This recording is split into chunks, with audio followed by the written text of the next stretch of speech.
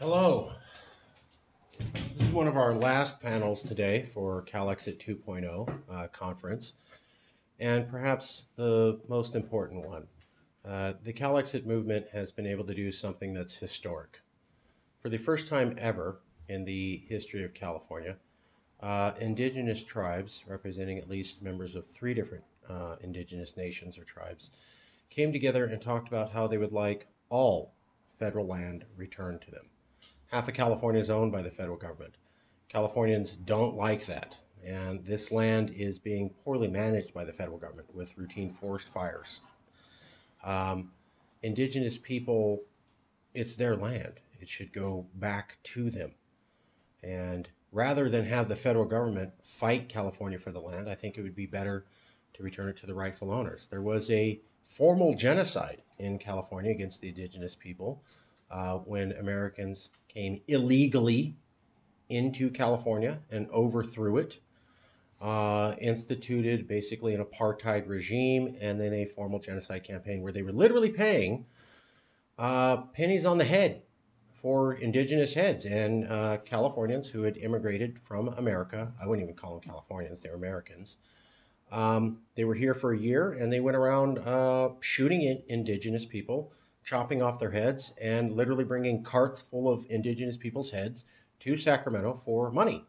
And tax money paid for that. Now, that's not something we would do today, but it is technically still the same California government that did that. Recently, Governor Newsom issued an apology recognizing this genocide. That is an incredible move and takes great leadership and is very much something to be proud of. However, the governor said in his statement something to the effect of, too bad we can't go and right the wrongs of the past. Well, when we talked to indigenous people in Calexit, we said, is that okay? And they said, no. More needs to be done. There was an article that came out after the governor's speech where indigenous people said, yeah, we'd like more. And when you looked into what more meant, they were talking about, why can't you give us our land back? If you admit you committed a genocide, why can't we have land back? Half of that land in California, Californians don't live in. It's not attached to our economy. We're not part of it. There's no good reason to oppose returning all the federal land, or at least vast amounts of it, back to the indigenous. Now, I hope that they would choose to form their own nation, and I would hope they would choose to have it in partnership with California. But that's going to be up to them. We as Californians have a duty to pay back a genocide. And the good news is the cost is cheap. We're not going to hurt our economy. We're not going to force anybody out of homes. They simply don't live on it. And the federal government does not manage this land well. Why don't we fire them and replace them with someone else? We had our first listening session recently with members of the Ohlone, Nisenan, and Mountain Maidu, hosted by the Nisenan Nation, talking about how they liked federal land returned to them. And that, yes, they felt it would help them help to get over the genocide. With that, we had other California nationalists, Sue Hirsch and Matt Owens were there representing Calexit. And they're going to talk about the experiences they had at that first listening session and how they feel about this idea of returning federal land to the indigenous in general. Sue? Thank you, Marcus. Thank you, Marcus. My name's Sue Hirsch, and there's a traditional question that we ask on Passover that goes, how is this night different from all other nights? That's a question we ask 4 different times on Passover, just that way. And we answer it in 4 different ways. And I'm starting with it, and I want you to remember it for later, because I'm going to get back to it. I want you to just remember that question. How is this night different from all other nights? Excuse me. And while you're keeping that in mind, I want you to also keep in mind that I was a very sheltered child I didn't, excuse me, I didn't hear about the Trail of Tears, and I heard very little about Japanese internment camps. And if I had, I would have died of shame in the first decade of my life. Instead, we watched Muppets before bed, and Bubby would come over in the most horrible part of winter in Missouri, and she would make mandel bread and quesadilla bagels for us. And we would go up to Tahoe and stay at our house in the summers on North Shore Lake Tahoe. Beautiful house, beautiful place. And those bagels were so delicious that they never ever made it to Passover. And that left just the ritual part of the Seder. The Seder is a word that means order, just means order in English. And it was the ritual meal on Passover that we would eat. And with that meal came some blessings, and we'd point to the symbolic foods on the Seder plate, and we'd bless each one. You know, Baruch atah Adonai Eloheinu melech haolam, asher kidshanu peri hadama, or whatever it was. And then we'd go on with a little more of the story and bless another symbolic food. And finally, the end came, and there was the afikomen, and thank goodness, you know, finally it's over. We've eaten the afikomen, because the afikomen is matzah, and I don't love matzah greatly. Sorry about that, but I just don't. So I'm going to honor my elders, and go back and ask that question again. But I'm going to ask it in a different way. Probably in a different way than they imagined. So let's ask ourselves, how is today going to be different from all other days, from the days of our past? How is it going to be different? How are we going to make it different? It's different for me because normally I don't speak, I write. And you can hear it in my voice. I'm honored to speak today. And I intend, I'm having a problem with this because I'm nervous. You're doing great. You're doing great, Sue. Come on, you're doing great. Outstanding. Thank you. I intend my words to be a gift. And if I say all the right words, maybe you'll see the hope that I see for California as a nation. For those who don't know me, my name is Sue Hirsch. And my family name is Shaw. And it used to be Chernus. Until we immigrated from the Ukraine or Prussia, somewhere around there. And my family is a family that were Holocaust victims. So my Hebrew name is Shlomit Gershona. Yeah, right on. I'm a daughter. I'm a mom blogger. I'm a wife. I'm an author of children's books. I'm a retired child care worker of about 10 years. I'm a retired massage therapist of about 20 years. I'm a retired radio show hostess of a few years. I'm a Ren Fair actor.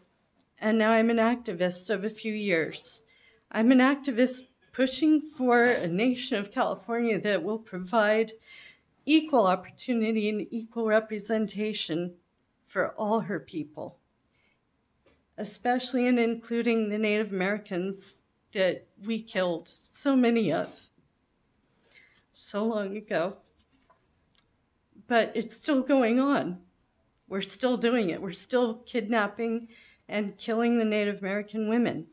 So it hasn't stopped. I was asked to speak here on that genocide and on the idea of beginning these conversations with our Native American brothers and sisters, and how the immigration policy of today is different or the same from the Holocaust camp, the Holocaust concentration camps of the 40s. And I think we can all agree that there's absolutely no difference, because the definition of a concentration camp is any facility where people are kept imprisoned and in conditions that are overcrowded and just intolerable and unacceptable and completely inhumane. And they really are. My dad's folks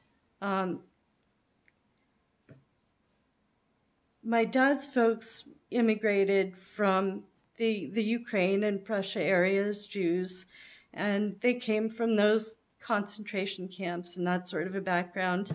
And my mom's dad went in and he saw evidence of what had happened because he went in as a doctor after the war and was helping to set up that MASH unit. And he was right there and went in and saw a concentration camp and how horrible that was. So since we're seeing evidence that times have not changed as much as we'd like to believe, we need to rephrase the question, the traditional Passover question, a little more like this. How are we going to be different from our conquering and invading ancestors? How are we going to be different from our colonizing ancestors? So let's ask ourselves that again in a minute. Excuse me. First, who are they? These ancestors that I'm talking about. Well, they started coming over just after Columbus, and he really didn't discover the Americas first. He wasn't the first one to discover us or the land. He just sort of took the credit for it. And then we came in and we started killing the Native Americans and taking their children and taking their land and turning their children into little Americans by cutting their hair and changing their names and telling them, you can't speak your languages anymore, you have to speak English. And they had many, many languages. That's why I'm saying languages plural, because they actually were many nations, many different tribes that lived all over this land. And we told them, you can't speak your languages anymore, you have to speak English because we're here now and this is our land and we discovered it. And that's completely bogus. They were already here when we discovered it. And Germany actually made amends after the Holocaust for over 60 years, and they got right on it after that war. They said, you know what, we were wrong, and here's what we'll do. We'll take some money and we'll put it into creating a state of Israel just for the Holocaust victims and the refugees. And that's what they did. And so right now, California is taking the same sort of important step and having what we call listening roundtables. We are listening to our Native American brothers and sisters tell us what kinds of amends and reparations they would like to have us make. And they're saying, you know what? We want our land back. And you know what? That's the right thing to do. And there's plenty of federal land to go around. And California doesn't want to be part of the U.S. anymore. So that federal land that right now belongs to the U.S. that they're not even taking care of or using could be given to the Native Americans, to our Indigenous brothers and sisters. We could give that land back to them. And they would be so happy to have that land because there's plenty of it. And right now that land is just languishing and they have a use for it. And it used to be their land anyway. Just like all the rest of this land, was their land anyway. And the land I'm standing on right now is Tongva land. Thank you for mentioning it, Marcus, because I had no idea what tribe had been here before. And they want their land back. So if we look closely, we can see a pattern. This is something we've done to the Native American Indians. It's something that Germany did to the Jews. It's something that America is doing to the asylum seekers. And it's something that America has done to Black people and brown people and LGBTQ people. And this is a pattern for America. They're oppressors. They go to war and they oppress subgroups of people. Every time you turn around, they're oppressing another subgroup of people. And these subgroups of people are Americans. I was born in San Francisco. I'm a native San Franciscan. As well as being all these other things, as well as being a mom, mom blogger, as well as being a wife and a daughter, and Jewish. I'm also a native San Franciscan. And, as long as I see that any subgroup of humans is being persecuted or oppressed, then I am still persecuted and oppressed. You got this. So what can we do? What can we do about it? We can emulate England when she opened her arms to Sir Winston's 669 kids that he smuggled in from the Holocaust camps. He smuggled them into England from the Holocaust camps on the trains. And we can remember the 500 broken treaties.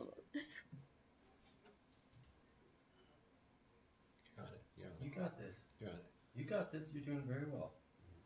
You're on it. And we can do better than those 500 plus broken treaties that we made with the Native Americans.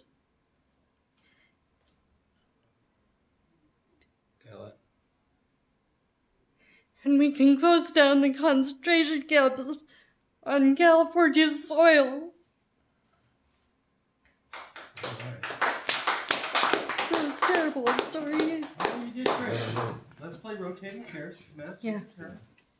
Sue, come over here and sit where I'm sitting. Hello, everyone.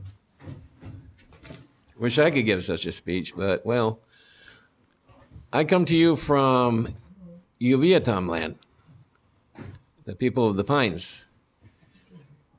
And if anybody had any doubts of that, all they have to do is look at one of the world's hottest springs at the foot of the San Bernardino Mountains and see a great big arrowhead. It's kind of like a billboard, what says, "This is indigenous land, this is indigenous water." Well, stories like Sue's are part of our history, integral actually, because, of course you have the Spaniard conquest and the making of the indigenous people into serfs using the feudal system of serfdom. And then you have the restoration of sovereignty through Mexican sovereignty and the attempt to return the mission land to them. Well, they welcome the return of the land, but this is the missions. This is a Spaniard idea. You can have them, we'll go home, which they did. And then came another turn of sovereignty to the U.S., and then the fun begins because they wanted to settle, okay, and they wanted to mine, and they wanted to do all those things. So, and you had different groups of Americans coming with different ideas. Thus, for example, the Mormons in 1850s built their stockade near the courthouse of what is now San Bernardino, a name taken from a little Assistencia near Redlands, where they were enserfed. And they wanted to take between Salt Lake City and San Bernardino and make a state of Deseret. Well, that's Ute land, okay, the Paiutes and so on, and Western Shoshone and so on. They didn't ask them. But again, troubles between the Americans got in the way, because there was that difference over slavery, resulting in the Mormons recalling from San Bernardino their people back to Salt Lake to figure out, well, what are we going to do now? It looks like the slave states and the free states are going to war, and what are we going to do? Okay, and then came actual Civil War battles over our gold fields in Holcomb Valley, which happened to be the winter home, or the summer home, forgive me, the summer home of the Uviatam was Bear Valley. Their winter home was down here in San Bernardino Valley, so they would go back and forth every year, migrate. Made sense to them. Didn't make sense to the miners. So after the battles between the Union forces on Union Flats, hence the name, and the Confederate forces on Arastery Flats for no particular reason, except there was a town there called Belleville that they settled before the Civil War that was almost our county seat, almost. After the Civil War was done and the Confederates were defeated and Belleville was not the county seat, well, the U of Vietnam are still doing what they're doing, okay, going back and forth. Made sense to them, but those miners wanted all the gold, and so they massacred. They committed an act of attempted genocide against the U of Vietnam. Attempted, they're still there. Their leader, Santos Manuel, negotiated with the federal government a reservation where they could be protected from the settlers. And they got it, where there's, to this day, by the way. So he led them from the places where they had ranged to the San Manuel Reservation, which is where they discovered a disturbing truth.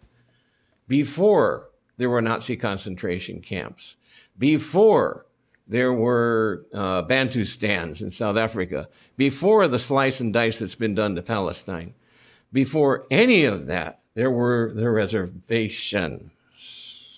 Okay, the reservations served to remove the indigenous population to as inhospitable an area as possible. Okay, this happened to all the indigenous nations on the North American continent. Right next door to the Uviatam is the Cahuilla, and the Cahuilla people are scattered over like 5 different reservations. That used to be all where they ranged through the Banning Pass and into Coachella Valley. That was their range. You know, not that many of them because this is desert, okay? But oh no, the Southern Pacific had its ideas as to what they wanted to do with that. And so, first of all, they says, okay, you no longer can range across these passes and valleys. You're going to be on this reservation, this reservation, this reservation, and you're going to be totally separate from one another. Okay, your sovereignty only pertains separately. There is nothing that binds you to one another anymore. And then they took one of the largest reservations where they had another hot springs, Agua Caliente, and they says, oh, well, the Southern Pacific would really like some of that. And so we're going to slice it and dice it. Here is going to be the reservation. There isn't. Okay, so they sliced and diced the Agua Caliente reservation, but history sometimes has a way of getting the punchline. And in this case, what happened was that 2 cities, Palm Springs, you may have heard about, Cathedral City, just to the north. Every other parcel is of its largest landowner, the reservation. So those 2 cities are governed plurinationally. Okay, before anybody even thought of the word plurinational, they were doing it. Okay, with Palm Springs, Cathedral City, and the Agua Caliente Reservation all governing that land together. Oh, and Riverside County, because some of it is outside city limits. So the practice came before the theory that we now see in Bolivia, or that we're looking at, because one thing we do not want to do, we don't want to divide California into an indigenous Palestine and a settler Israel. We saw how that worked the last time. Not too well. No. So that's not what we have in mind. We have a treaty obligation that's been upheld in the courts to return the public land. Okay, so the indigenous people I talk to, they ask, well, what about the rest of it? This is Uviatam land. This is Kauai land. This is Tongva land. Miwok. Now, what are you going to do?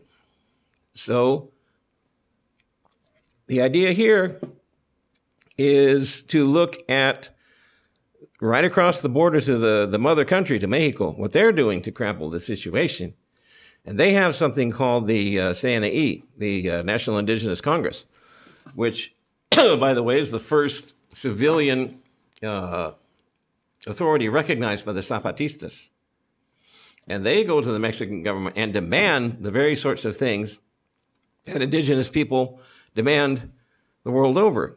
A stop to the predation upon the land, the return of land to them, their incorporation as sovereign indigenous nations into the Mexican nation. Same goes for California, folks. Okay, same thing. That's only half that's public land. The rest, and that's what they told me when they threw it out. You know, this is get rid of that map. What's going to happen to our existing indigenous nations? Well, again, the answer, we ourselves developed. Okay, they themselves developed. And that is plurinational governance.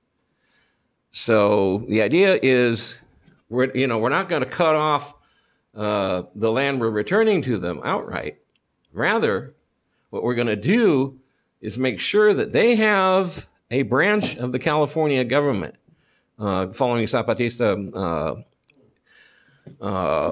parlance. I call it the California Indigenous Congress, Congreso Indígena Californio. And that is the idea, that we will have plurinational governance from the get. We will have to consult with them on our development projects, and they feel it's unsound, they'll be able to veto those projects.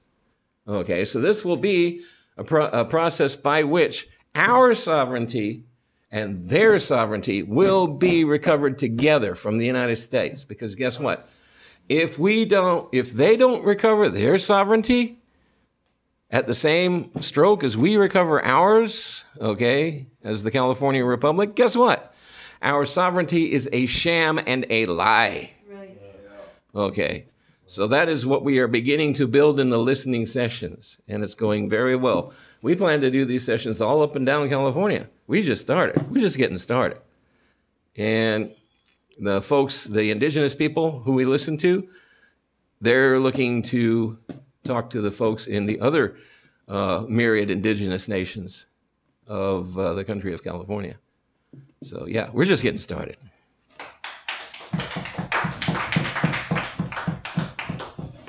There's musical chairs. Yeah. You can go around. So I just want to make a few comments.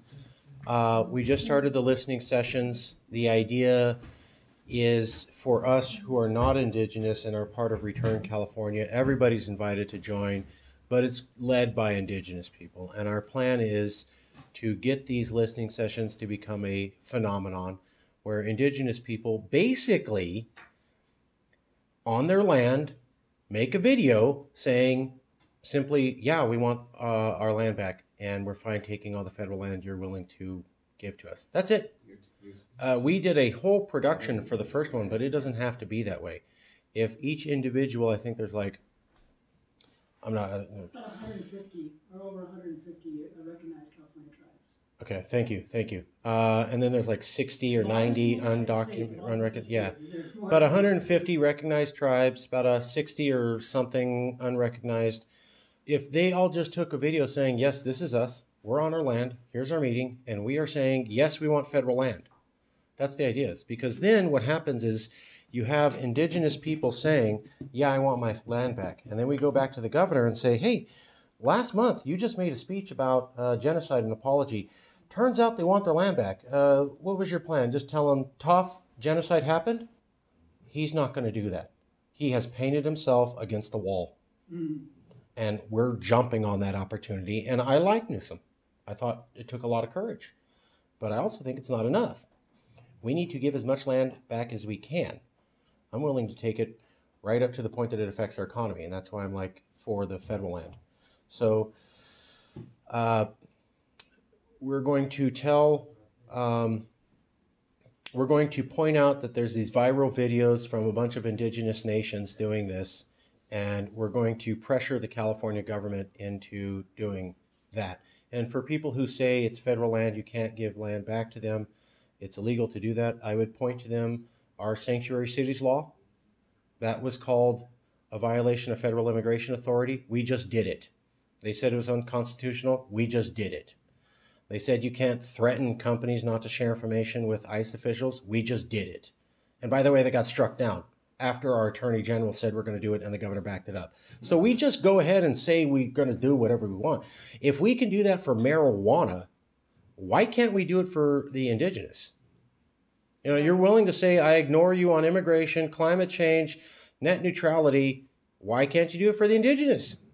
If every California politician was saying, look, our indigenous people do want their federal land back, we want to give it to them, then let's put the federal government in a position where they have to say, no, you don't get to have your land back. Genocide, fair and square. Come on, do it. What's your counter argument going to be when people say, yes, we do want our land back? Tough. I enjoyed scalping your grandmother and chopping her head off. No, there's no good answer for this. They will be in a horrible position. By the way, the UN 3 years ago had somebody travel through America and they said, you should give their land back to them. So the UN is already on record doing this. So the federal government would put themselves in a horrible position. They couldn't go, and in violation of the UN. All we have to do is have indigenous people make these videos saying it. And yes, it is that simple. And here's why. The LA Times wrote an editorial slamming the idea of returning land to the indigenous. Yeah. And I want to point this out. The LA Times writes articles. That's a newspaper reporter. And then they did the editorial board, meaning all the editors of the LA Times go, of all the stories we wrote about recently, which ones should we take a moment to comment on? Oh, the idea of returning back to the indigenous. What should we do? Support it? No, we should say it's a horrible idea. It should, quotes, go no further. And, quotes, if the indigenous want their land back, they can do it them damn selves. Now, I got to tell you, when we talk to indigenous people and I go, the LA Times said if you want your land back, you should just do it on your own. And obviously, if you haven't asked, you don't want your land back. Does that seem accurate? And they go, no. So I don't know who the hell the LA Times interviewed, but it wasn't indigenous people who are authentic. Yeah, they want their land back. So we're going to show the California government and the media and the people of California, yes, they do want their land back. And we're going to pressure political officials and everyone in California to basically say, hey, you don't get your land back because I committed a Nazi-style genocide. Good luck with that. Good luck with that. You're going to lose. So what we need is more people to join Return California. And we're working on a flyer, get the message out to the indigenous that, hey, if you make a simple video saying, yes, I would like my land back, we'll take it from there. Because the idea is to make this viral and then have all the non-indigenous pull out of Return California and focus exclusively on telling the rest of California who's not indigenous, did you see what they're saying? We're going to leave it to the indigenous to do these videos, and then we're going to become town criers going, hey, we're not indigenous, you're not indigenous, look at what they're doing. They do want their land back. By the way, do you agree genocide's a bad thing, right? So it's foolproof. And for the Calexit members, while this isn't specifically a Calexit issue, picture that. California says they want to return all the federal land to the indigenous. Basically, we're kicking out the federal government for 50% of the land. Yeah, that's going to get attention. And that's going to show that we kind of want to be independent. Whatever happens to the land will be up to the indigenous. Obviously, Matt has shown we've done some seriously thinking.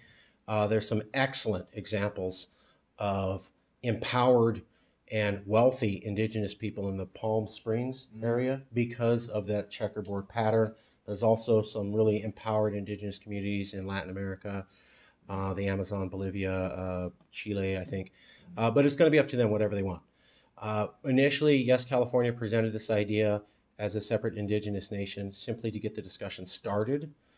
I also think that looking at Jewish people, looking at Roma, looking at the Kurds, if you don't have a nation, it's easy to get punked.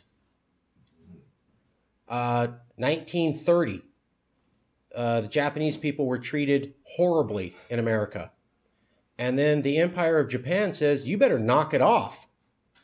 And the federal government in 1930 started telling its own people to be less racist against Japanese. Think about that. Racist America, 1930s, the federal government said, knock it off. Why? Because Japan was a nation and had power. Same thing with Israel. Same thing with Mexico. You know, the Mexican government, when they hear really racist stuff, well, before Trump, when they used to care, could say, hey, you can't treat Mexicans that way. And the federal government would at least attempt to do that. Indigenous people have no such power. There's no government to go to. There's nobody who can call the president and say, I demand a meeting, and they're worried about it. That don't happen. And so I was saying, look, if you want to be empowered, I'm sorry, but the name of the game under international laws, you got to have a nation. Or you get treated like the Roma, the Kurds. You can see how this goes. People without nations are Palestinians. People without nations are second-class citizens on the global stage. So if the indigenous people don't want to actually have a formal nation, that's up to them. But I got to tell you, you know, it's going to be more of the same. But it is their call. So whatever decision they make is theirs. I encourage everyone in Calexit to join with us and get the message out to the indigenous and the non-indigenous that, yes, they do want their land. If they simply make a video so we could make this happen. And boy, would it piss off a lot of people on Fox News. Yeah. This is a bad thing. Questions from the audience? Yes, I guess that would go either to Marcus or Matt, probably more to Matt. I have to admit that I'm not knowledgeable, so this might be kind of an ignorant question to ask, but... How do you think I found out? Huh?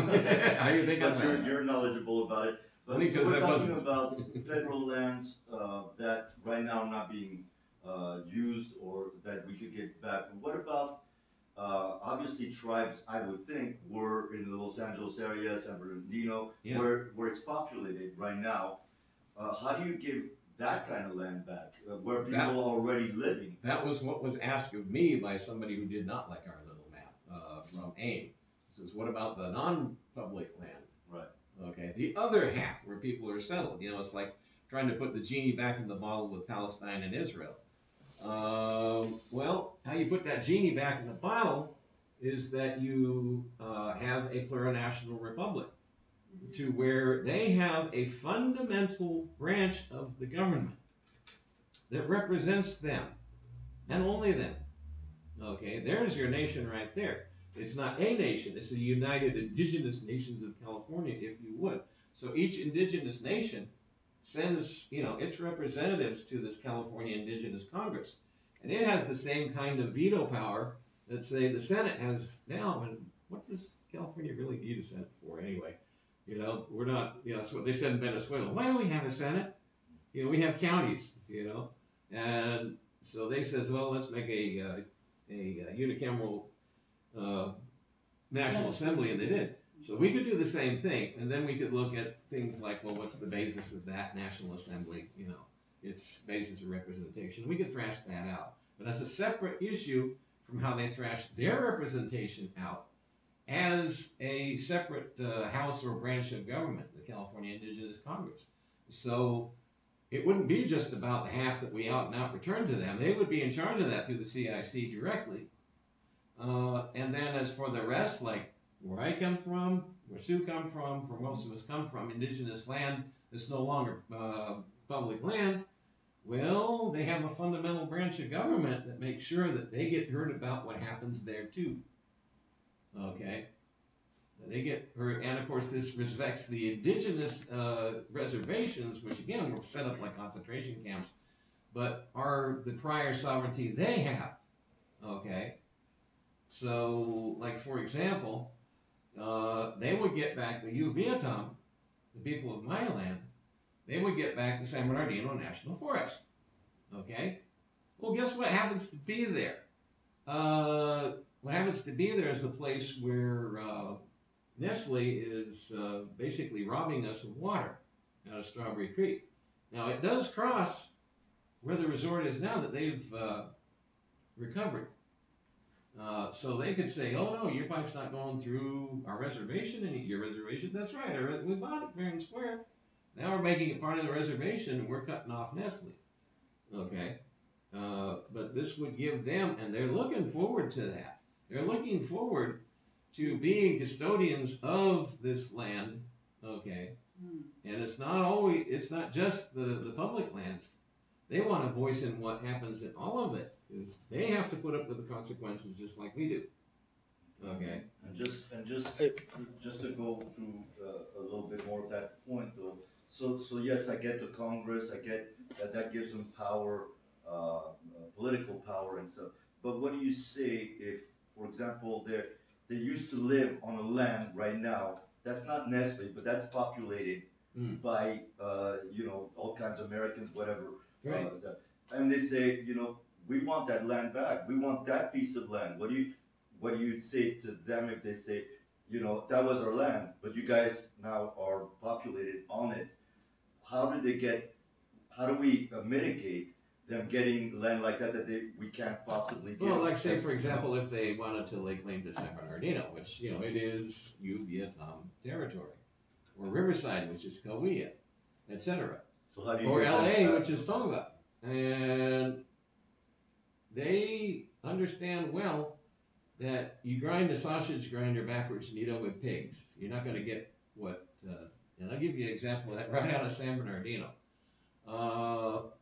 When the air base was closed in Norton and converted into an international civilian airport, the Vietnam were offered back the housing.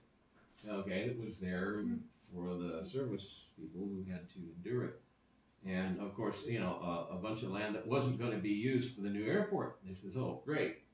You poison our land with this jet fuel and these other chemicals, right? And now you're offering it back to us to clean up? Thanks, but no thanks. You can keep it. Now, there is an historical precedent, what happened during Mexican California, in which there were certain of our independence fighters, like Juan Bautista Alvarado, that wanted to offer the mission land back as part of the secularization deal. And they says, you know what? The only reason we're on these missions is because the Spaniards, pressed us into service as serfs. Okay? So yeah, we're going back to, our traditional ways. And you know what? This mission right here, you can keep it. You can do whatever with it, So a lot of it they wouldn't want back in its present condition. Okay. Why should they want the Los Angeles River back? Right. Okay? Which would be like totally useless to them. It's only useless to plaster 50-foot, useful to plaster 50-foot giant ants. And the rest, goes out in the ocean. They might have an idea that, hey, why don't you put some dams on there to keep the water? Why don't you, break up, which you're already doing through the Hollywood neighborhood council. They're talking about, I was at one of the meetings in which they were talking about, well, why don't you cut up the driveways so that the water, instead of just going out into the ocean, wasting that freshness, it percolates into the basin. Okay. One of the things they talked about